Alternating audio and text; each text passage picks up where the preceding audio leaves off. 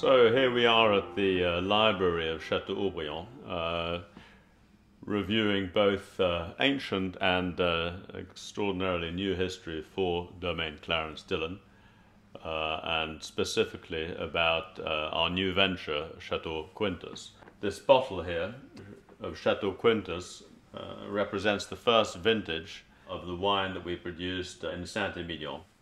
Here I have a book dating back to 1874, the Coxet Ferret, the Bible of Bordeaux wines. You can see that both of these estates that we acquired and that now make up Quintus were considered to be among the top 10 estates of Saint-Emilion, and were both considered the first growths of Saint-Emilion. We called it Quintus. This was the Latin name that was given by Romans to their fifth child. We wanted to give a very strong message to wine lovers around the world, to the market, to Bordeaux, saying this is a new start for us. We are aiming to make one of the very finest wines in Bordeaux from this estate. We also wanted to have a visible emblem for this estate. The dragon appealed to me because it is known not only for its wisdom and its far-sightedness, but it's also known for a creature that is a guardian of a great hidden treasure. And that is exactly what I believed that we had discovered here in Saint-Emilion. We wanted to breathe life into the project by literally seeing our new mascot come to life. An artist by the name of Mark Coreth, who is known for his work on African animals and animals all around the world. He was more than enthusiastic to take on this challenge, and then the work started proper. And I'd like you to see a little bit about the story of the making of the dragon, thanks to the extraordinary collaboration and talent of Mr. Mark Coreth. Cheers.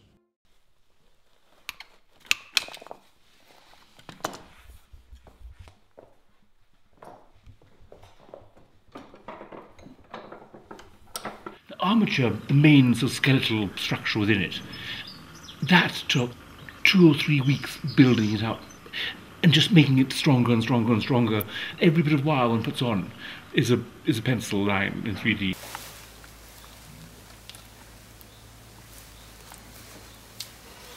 Making a plaster shell around it and beginning to do the sculpting.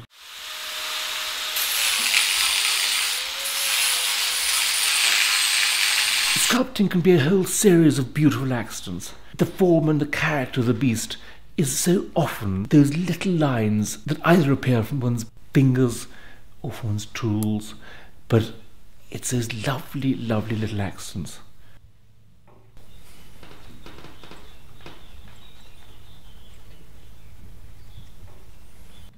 I had it finished, and then I called the foundry. They said they'd be along on Thursday, and I think it was about 10 days worth of moulding. And then they just took the moulds away. That felt a bit destructive.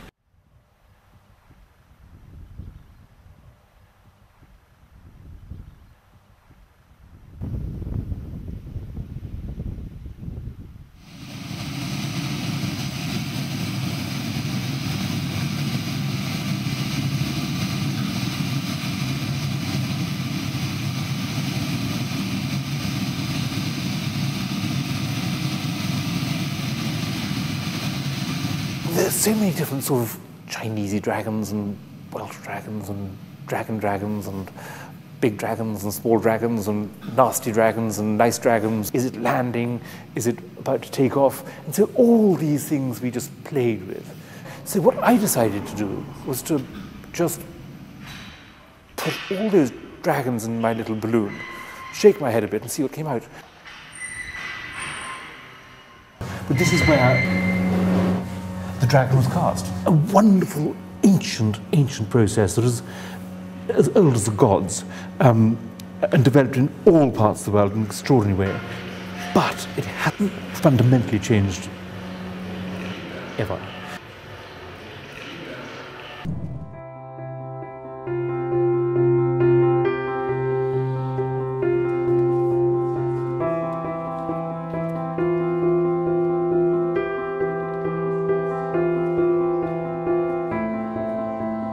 maybe you could explain a little bit what has already been accomplished with the infrastructure of this.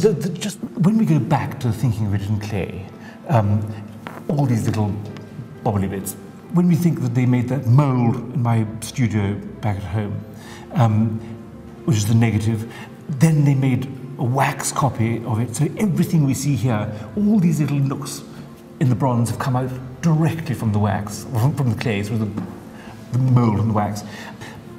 You can see here where the sort of scars are, and scars down the nose, where the joins are.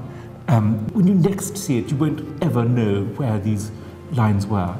So there's a huge amount of work yet to be done. Because we talked about this being maybe altogether about 2 tons of steel, bronze, and how it's structured, because you're talking about the aerodynamics also, the wings and the importance of that, yes, withstanding hurricane winds. Hopefully we won't have a hurricane in Saint-Emilion, but I guess on the journey there also. If you do.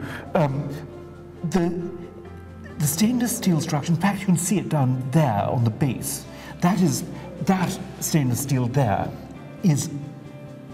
runs ultimately through the complete body of the dragon, coming out, you can see it at the moment, coming out through the wings, the wing roots, right up to the wing tips and down to the end of the wings.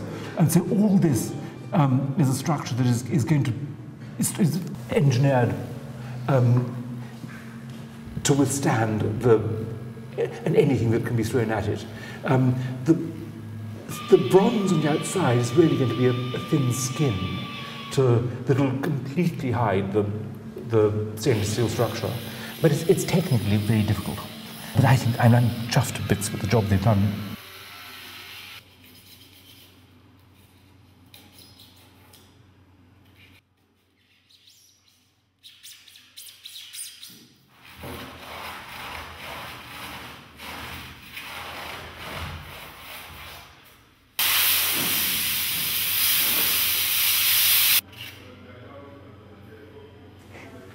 This wing has gone quite a long way through the process of being constructed. What we're now doing is putting the covers over the stainless steel fingers, and so blending that in with what is the bronze skin here. And this is wax, lost wax process, it'll be cast into bronze. Once it's cast into bronze, it'll braze onto the skins. The green things here are what are called runners and risers. It is where ultimately the wax will burn out and bronze will pour in. Black wax will burn away, bronze will take its place. These will then be bronze runners and risers. Those we'll have to sort of cut off from the bit that we want. So it's quite a process, but it works.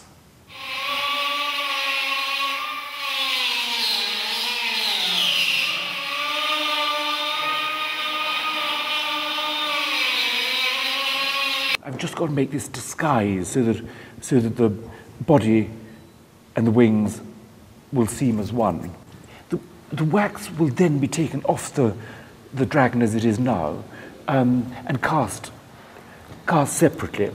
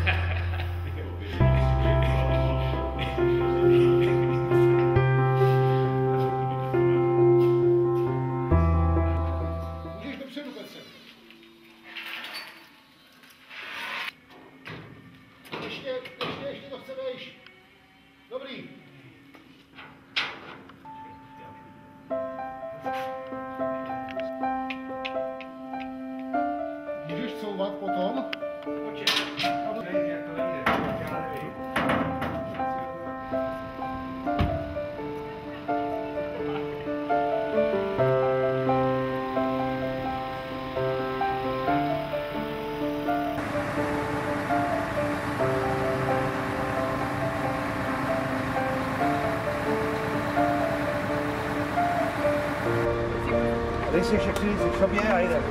Toujours déjà de là.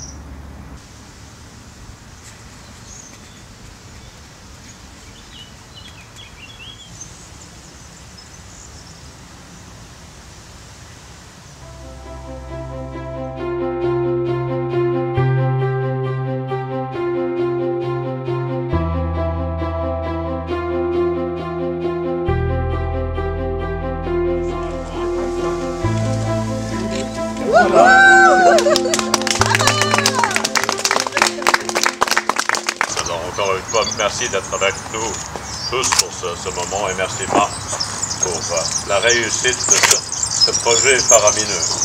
Maybe you can say a few words, Mark, also.